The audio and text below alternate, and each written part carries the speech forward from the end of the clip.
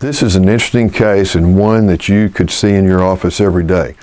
We've got significant decay on the mesial of this second bicuspid and major decay on the distal of the cuspid. I performed endo on these two teeth. That's not in this video. It's going to be in another video. This video is on crown preparations of these two teeth. And these are the final restorations here and here. Please click on the blue link in the description below and subscribe to dentistrymasterclasses.com. There's a video library of multiple restorative cases, endo cases, full mouth reconstructions, increasing vertical dimension and full mouth reconstruction, TMJ, myofascial pain, surgery, wisdom teeth, apicoectomies, you name it. Subscribe to dentistrymasterclasses.com. Okay, so you can see the decay here and all the decay here.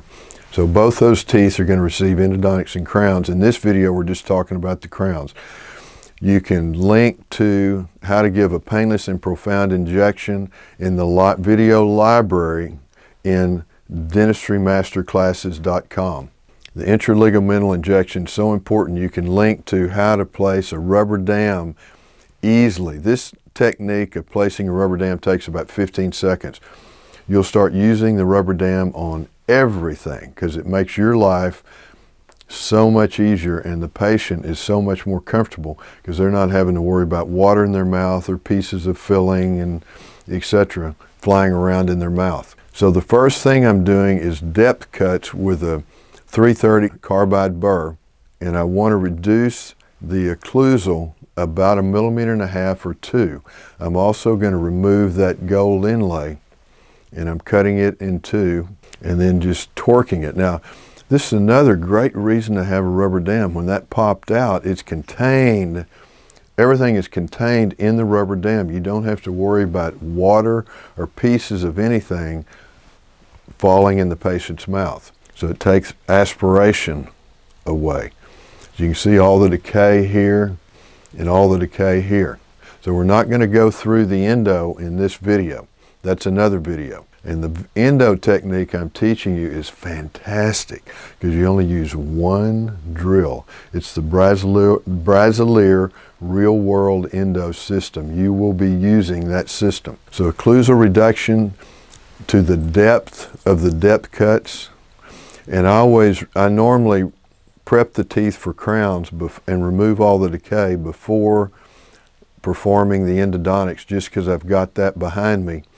And we're finished with the tooth part once we finish the endo. This is just a mosquito diamond for the interproximal cuts. You want to be careful not to touch the adjacent teeth. And this is a coarse barrel diamond for the facial preparation. Now I'm taking the facial preparation to the gingival line and about half a millimeter or a millimeter into the sulcus. Probably halfway into the sulcus, not to the bottom of the sulcus because you don't want to take a chance on invading the biologic width or the junctional epithelium connection. On the lingual, many times there's a big super bulge. Well, if you prepped the lingual all the way down subgingivally, you'd have to reduce a ton of tooth structure to make it draw. So many times I'll only prep part way down the lingual to the zenith of that super bulge so that I don't have to reduce all that tooth structure. And this is the coarse diamond, barrel diamond. Now this is a flame-shaped fine diamond. Now interproximally, I'm just going to barely go subgingival. Don't go very subgingival because you don't want to impinge upon the periodontal fibers. They're very dense interproximally.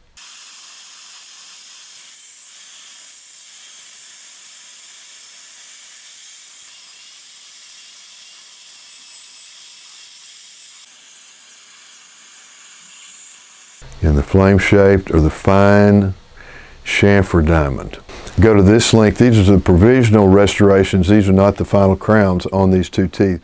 This will be posted in dentistrymasterclasses.com. So you can go to this link and see the endodontic procedure on those teeth. Now this is radius surge. You want to be very judicious with radius search. When do you use radius search? When there's gingival tissue over the margin and you don't feel like you can get a good impression of that margin. You don't want to go deep into the junctional epithelium. You want to use just a little bit just to trim it back so that you can capture a good impression of the margin. It's in a case where you're not going, it's just not in the cards practically to go in and do full-blown periodontal surgery with osseous removal and gingivectomy. This is when you need just a little bit of room to really capture that margin. And that tissue will heal, it'll grow back beautifully. There's not a problem there. But don't overdo it, just a little touch. And then I'm freshening that margin after the gingivectomy. You can see I've just barely kind of trimmed that back.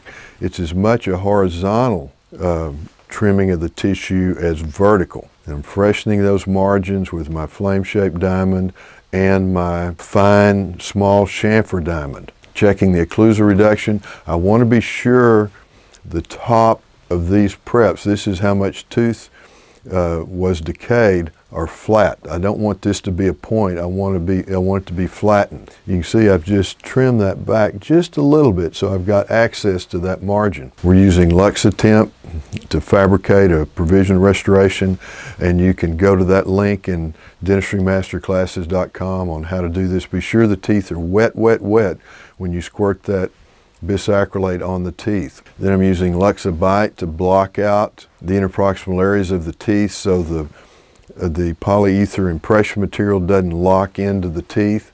Then we place the cord around the teeth very lightly in the sulcus. Don't jam it in there, it just needs to open the sulcus. Then we're going to use a polyether with custom tray, how to take the most accurate impressions, and I love polyether with a custom tray, or many of you have never even heard of reversible hydrocolloid.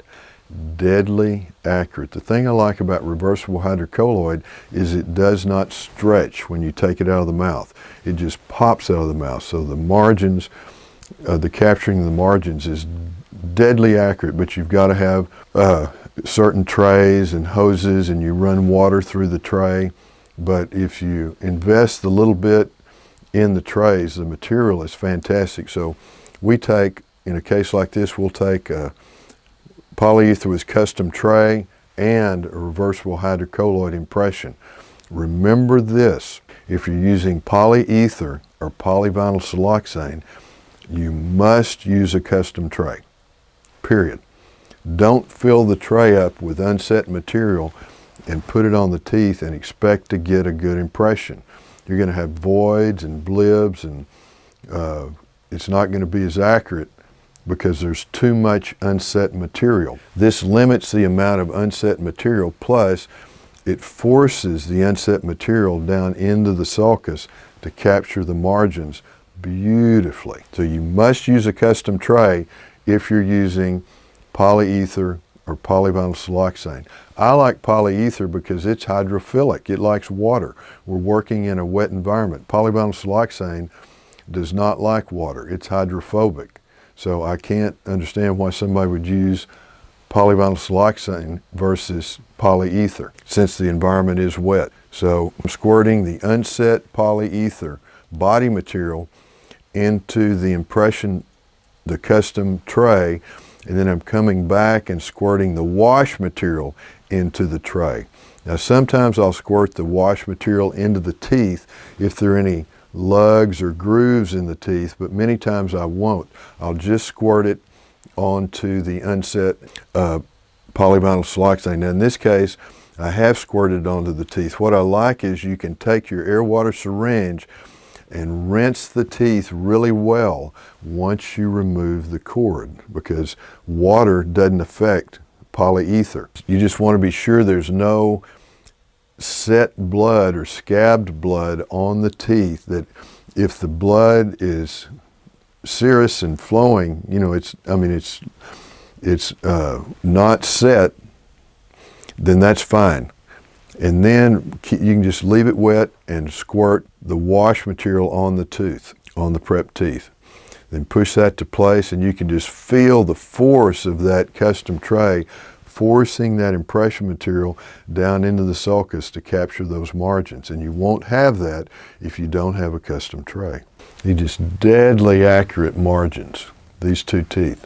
Now this is a reversible hydrocolloid. I think a lot of the companies that make this give you free or make you a really good deal on the trays and the hoses. I always take 2 impressions of any crown. If we're just doing 1 crown, I take 2 reversible hydrocolloid impressions.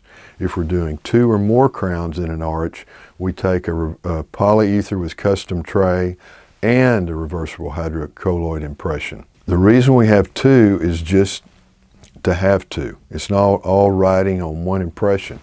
And I check them carefully, and they should be ideal each time. But you can use the reversible hydrocolloid as a solid model for perfecting the interproximal contacts. You have to pour the reversible hydrocolloid within a couple of hours of taking the impression.